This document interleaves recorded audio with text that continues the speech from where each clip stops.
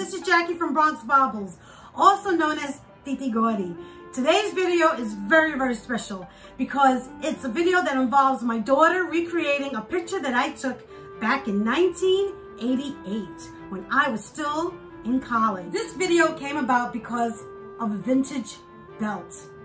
And I've expressed in other videos how I consider other accessories to be part of the jewelries, including purses, head jewelry, footwear, and even belts. The story started when I was rummaging through my collection and I came across this vintage belt that I had. And I said, oh my gosh, I remember getting this belt. I can't believe I still have it.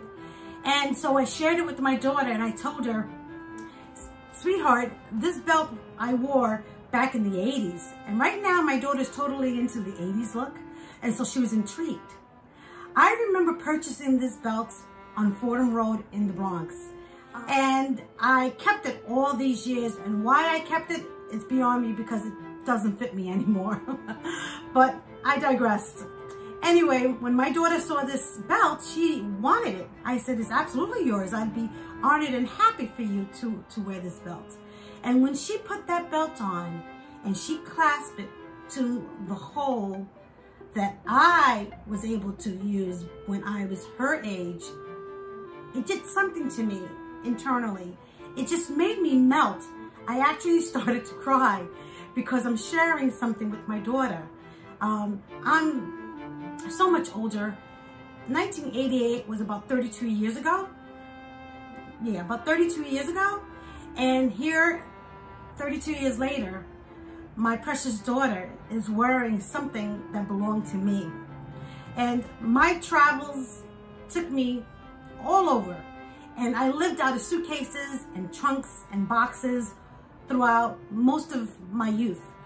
And so to carry this belt through move after move after move, and I can't even tell you how many times I moved since then. I don't know why I did it, but I did. And now, 32 years later, to see my daughter recreate this picture. And so when I told her I have a picture with me even wearing that belt, I went through all my photo albums and I found the picture. And she said, Mom, this is a really cool picture. I can actually wear the same outfit that you're wearing today. And I think I look super cool. So we got to this idea that why don't we recreate this picture? And that's exactly what we did. So during that, we ended up bonding in a different way, because through that picture, through that recreation of the picture that was inspired by this vintage belt, I was able to share with her thoughts and ideas that I had when I was pretty much her exact age today. We went to the thrift store and we bought a jacket, and I shared with her why I picked out certain fashion trends of the 1980s and which ones appealed to me and which ones didn't. And she tried a couple of jackets on. She goes, Mom, was it similar to this one? I say, no, that was a little too stiff. Get one that's a little bit softer.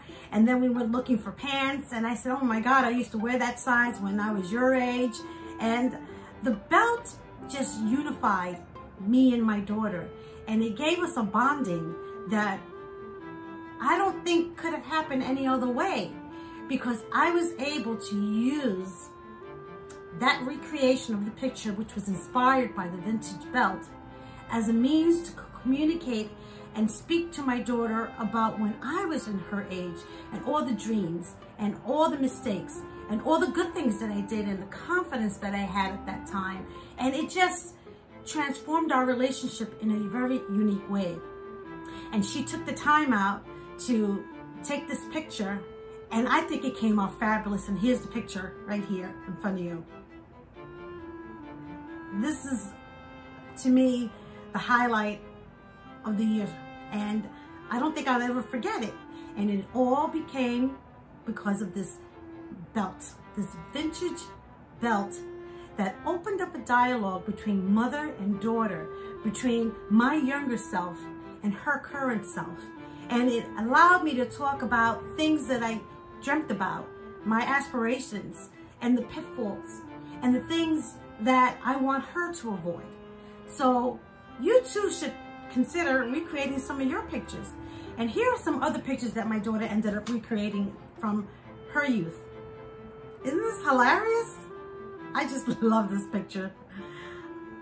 So I started to think about belt as a way to accessorize yourself and to inspire. And so here I'm going to show you a couple of vintage belts that are in my collection. I hope you like this. So here's my mannequin. She's going to help me out with showing you some of these belts. This is the first time I'm actually standing in my videos. Normally I'm sitting, and I'm going to try different techniques, and hopefully we'll see how it turns out. But I don't have a name for her. I think I'm going to call her Vanessa. So Vanessa is going to help me show you some of the belts in my collection. One of the belts that I have that I just recently got is this amazing beaded belt. It has that Moroccan feel, or even Italian, because some of these beads have the millefiore, and it's so pretty you could probably even wear it as a necklace. So let's see how it looks as a necklace. And I think you could totally get away with wearing it as a necklace. It's got these beautiful glass beads. There's red beads here. There's a bone that's carved. You have these big glass drops. And then in between some of these beads are these metal balls. And they're just beautiful. Look at the color of this green. But my favorite part about this belt is these millefiore beads. Isn't that gorgeous? So this is what it looked like on. I think this is so beautiful. You could even wear this with a pair of jeans, and you have these fringe coming down on it. We say in Spanish, flecos. So these are these flecos, these fringe, and I think it's a beautiful belt. Another one of my favorite belts is this. This is very reminiscent of the 1970s. See that? This is a Whiting and Davis belt, and I just love it. Again, this belt can be worn, and I have worn it as a necklace. Don't you think that looks gorgeous? Serpents and critters are prevalent in my collection. I just love them to death. And if you get bitten by them, you probably would experience death. But they were very popular in the Victorian, and it's supposed to, that when the head and the tail meet, it's supposed to symbolize everlasting love and everlasting friendship because of the circular nature of serpents. So some people don't like them. I just love them. This is what it would look like as a belt. Tell me that's not cool. I can see somebody wearing this in Studio 54. This belt happens to have blue eyes, but I've seen them with crystal eyes, red eyes, all kinds of eyes. Here is its counterpart in black. This one, unfortunately, I guess it just got squashed, and I've been trying to replump it. And this is the serpent's head. Again, this is what it would look like as a necklace to wear it. And you could also belt it, and you can see it as a belt. Because it got flattened, it was hard to clasp the belt. Another belt that I happen to love that's in my collection is this belt. The simplicity of it, the brightness of the gold, the chain, it's just a fabulous chain. It's not marked, so I don't know if it's made by any designer. But what I love is this disc. And this gold disc, I believe you can monogram it. And it's probably something I should look into, because what's cooler than you wearing a belt that has your initials? I think that's totally cool. And so this is what it would look like. Vanessa has a much smaller waist than I do. But that's really chic. I'm always looking in the belt section at the thrift stores because I've encountered some amazing belts, some of which I've even sold. Here is another amazing belt. This one has 2 pearls in every station, and then in between each station is a circular station separating. What I love about this is that it fits me. I'm not a size 24 anymore. I'm not a size 2 or 4 or 6 like I was back in 1988. It's really hard to find some of these glamorous belts in the size that fits me. So when I do see them and I encounter them at the thrift stores and other stores, I do tend to buy them. This here, what I love is that it doesn't matter what size you are. She's a skinny mini, but she can still wear this belt. And what I love is this dangling piece right here. It just gives it an extra little pizzazz. Her neck, probably several times. And look at this. So, you know, belts doesn't always have to be just around your waist. You can wear it around your neck, and you can even wear belts in your hair. Another belt in my collection that I absolutely love is this one. This is a 1970s belt, and I remember wearing one exactly like this when I was in junior high school. In fact, I have a picture of myself wearing it, and I hope to find it before this video goes up. So this is a dragon skin belt, or snake skin. I like the idea of a dragon skin. And it was very, very popular in the 70s. I wore mine in the 80s because I used to go thrift store shopping. And in the 80s, you can get a lot of 70s stuff. And so I remember purchasing mine and wearing it and thinking I was fabulous. This has a little bit of stretch to it. But look at this. Look how chic it made this outfit. And to me, this is a better belt than anything that something modern could jazz up an outfit. Not the way that this belt does. I like that it's simple. I like that it has clean lines. And I like that she looks amazing. Now, this belt was a belt that I showed in one of my other videos. I was super excited to get this belt. This is a copper belt. And I showed it in my Benefits of Copper Jewelry video, which I'll put the link in the description box. This is a Renoir belt. So it's a designer belt from the 1970s. And it's even in his catalog. I have a book on copper jewelry, and this belt is in there. So this is a book belt. Vanessa is a size 6, and this belt is size small. And so this barely fits her. So this belt is really made for size 4 or under. If this belt was my size, I'd be rocking this belt. I'd be rocking it with probably some jeans, maybe even this black outfit. I would be rocking it with some of my copper jewelry to tie it all in. And the health benefits of copper are so numerous. You should check out my video if you want to know more about the health benefits of copper. I think she looks great, and I think this belt is amazing. And I bought it at the thrift store for about $3. So look out for these at thrift stores. Here's another belt that I found at the thrift store. And again, I love things that are vintage, that are jewelry like, that fit me. So this was a good find. And the interesting part about this belt is that it has a tag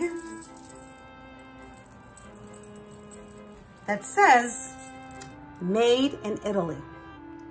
This is actually the limited.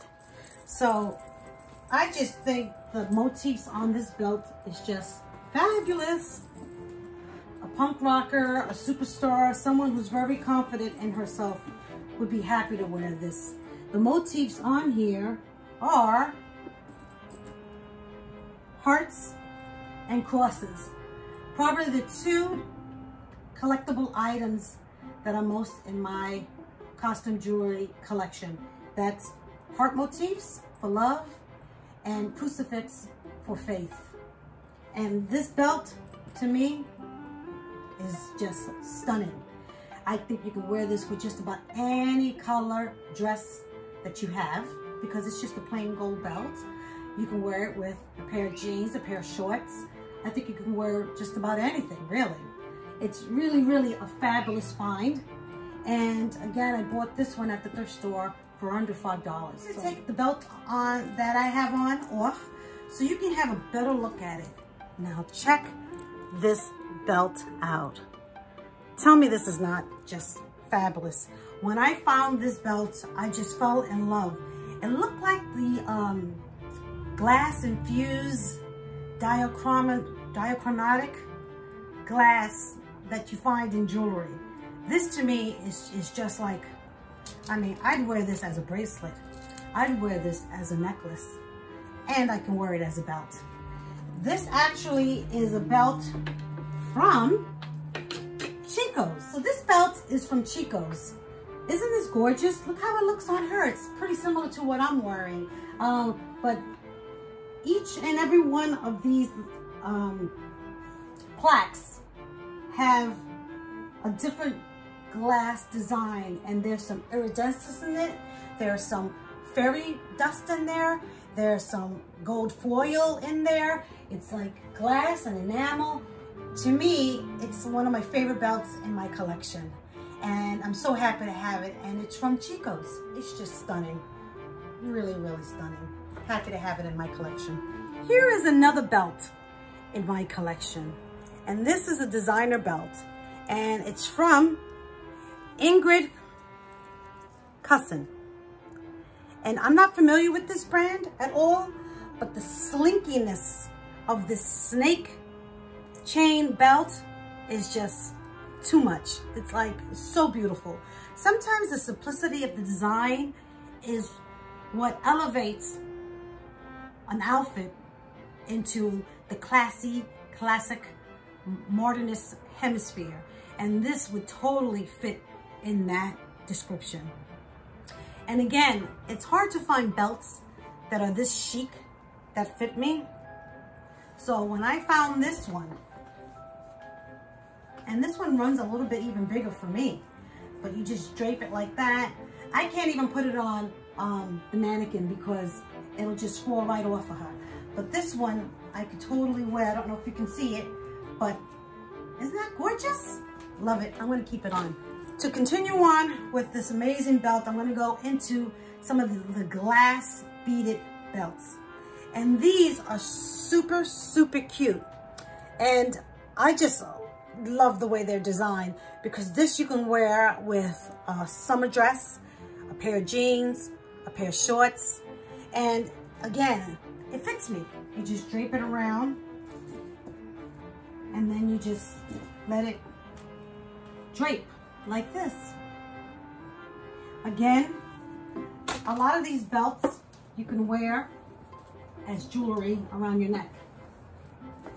So this kind of has that flapper, beaded flapper look. One of my all-time favorite belts in my collection is this glass green beaded belt.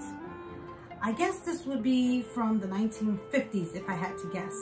And it just barely fits me. In fact, I would be afraid to wear it because I might pop it.